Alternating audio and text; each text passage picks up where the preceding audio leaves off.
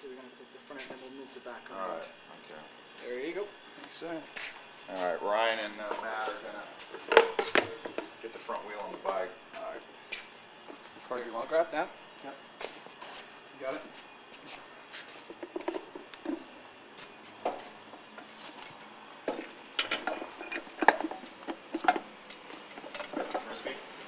Not yet. Put that down.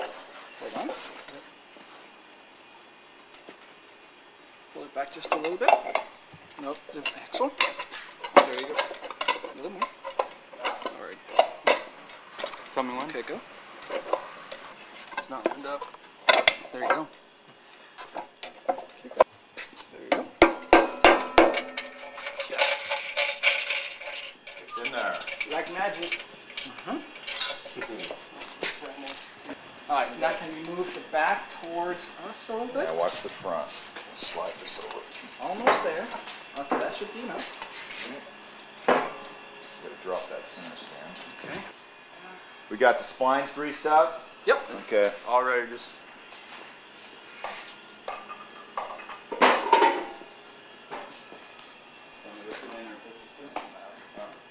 See, not only do we build your bike, we make you work for it. That's right. Well, then I can say I built it. You see. That's right. See, you're not lying. Look what I You're did. not lying. You're not lying. Line up. Beautiful, aren't That they? big drum in the front is gorgeous. Oh, it's beautiful. It's a work of art. Alright. Hammer. And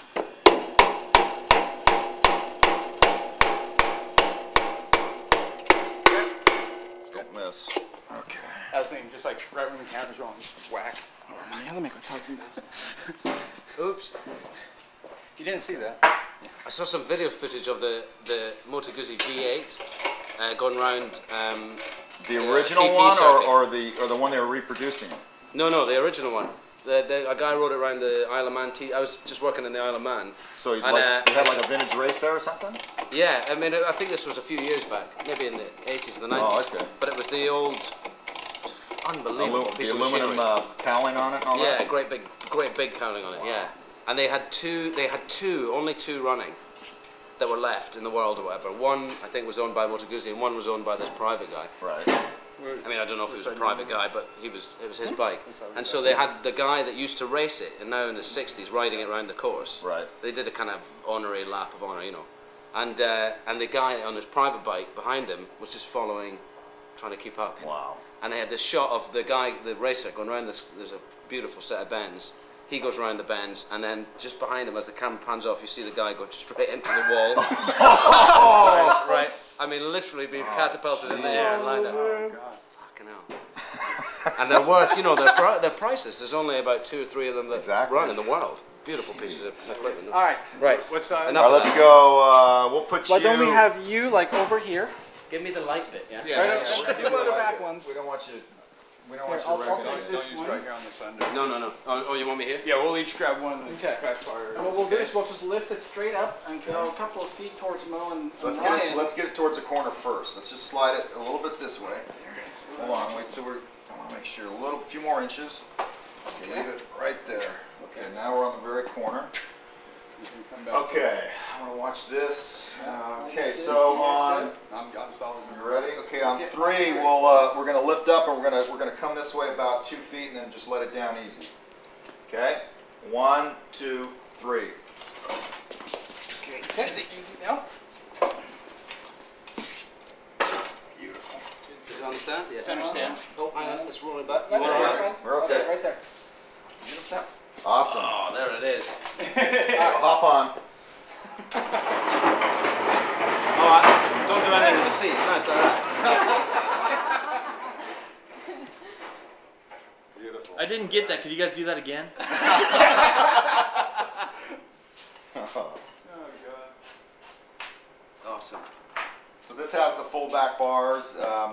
The Springer seat bikes came with full backs. The later bikes with Sella mounts came with half backs. They push up a little bit farther. But Yeah. with the Springer, you want them kind of back farther so it's a little more comfortable. I Yeah. mean, they're made for, basically they're made for, big fat Americans. So, I can do some work on that. case of donuts. Yeah, exactly. You know, the cops, they're kind of like they try to make them comfortable like a big giant lazy boy. Right, right. So with the Springer seat goes on it and all that. So yeah, she's coming along good. Oh, it looks fantastic. Beautiful. It looks fantastic. The wheels are beautiful. I love the size of this disc brake at the front. It's just a big old hunk Yeah. of aluminum. You know, all that aluminum polished out and. Little gold ends, and that's nice. Yeah, that's all brass. It's just how they came originally. They're Right, stainless right. steel spokes with solid brass ends. So it's kind of, you know, and you know, even from the factory, these were just kind of a rough cast. They never really polished these up, so we just kind of, some of the stuff we just do just to kind of, you know, give a little more life to it. Yeah. And even when these were new, these weren't this high polished. They were kind of a duller polish to them. They weren't this, you know, we really try to get a shine on it. And it just looks. I always like it. Some guys will try to chrome the rims, and it just doesn't look right, you know, because the polished aluminum it's softer. It just looks, you know, it's just really nice. I don't know, just how it has, it's nice on the eye. But, You got your wheels balanced over there with the solder, old school style. yeah, it's all old guy who school. does The our guy that wheels- does the balancing has been doing it for years. Oh yeah. And instead of stick-on weights, So you instead of wrap the solder stick-on around weights, or we lead. Oh, I see, I see. we use just lead solder. Oh, okay. And so that way he can adjust it perfectly, and also it's basically old school. It's kinda Right, how they right, did it right. in the 50s and 60s. And, Right, I see. Just a little bit of that. right. Because otherwise we'd have to use a stick-on, and they look like crap. You don't want a big stick-on. Yeah, yeah, yeah. You know. Oh, this looks fantastic. So now we just gotta. Put this on first. Yeah, yeah. There's some bolts in here, obviously.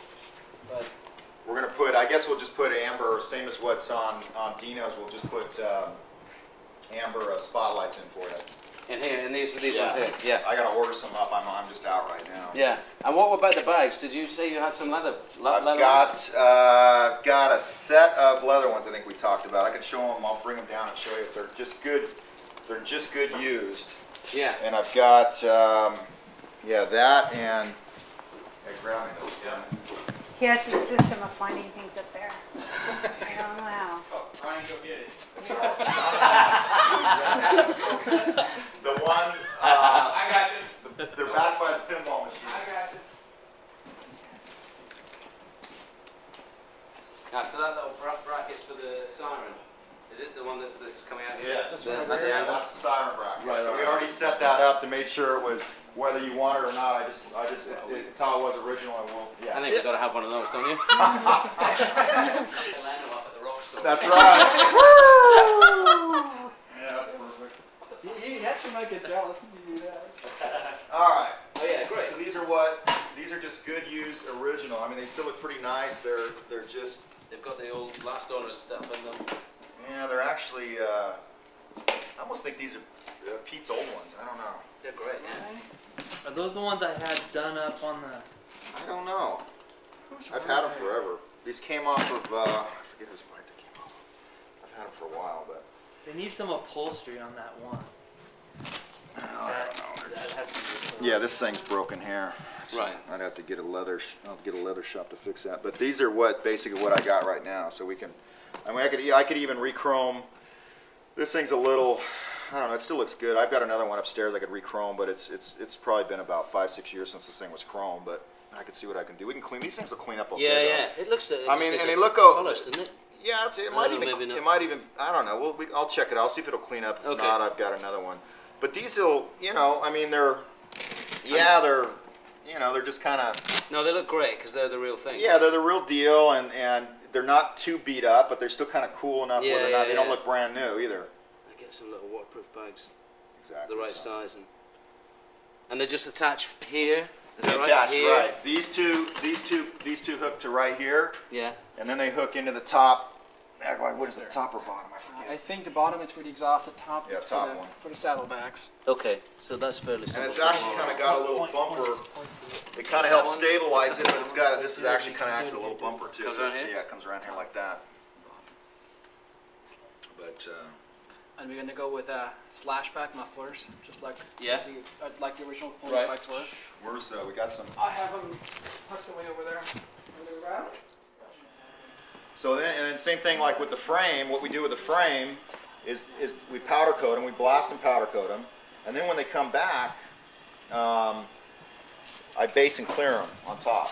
So the problem that we had in the past, like let's say, you know, something we powder coated 10 years ago. The problem is that it starts to fade out. Like after the UV rays from the sun hit it, it'll start turning like a chocolatey brown and kind of get a little dull finish, and it doesn't want to buff up, it doesn't want to clean up. So I got sick of, you know, dealing with that. So the best way for that was just to put a base and clear right on top of it. So I'm using like a, you know, like a urethane paint, base and clear right on top of the powder coat. Right. So it gives it it'll just give it that shiny luster. Plus it's easier to clean because it's a lot smoother finish than the powder coat, and dirt and grime doesn't stick to it so well, same as powder coat. But I mean, not like, you know, but it's just a longer.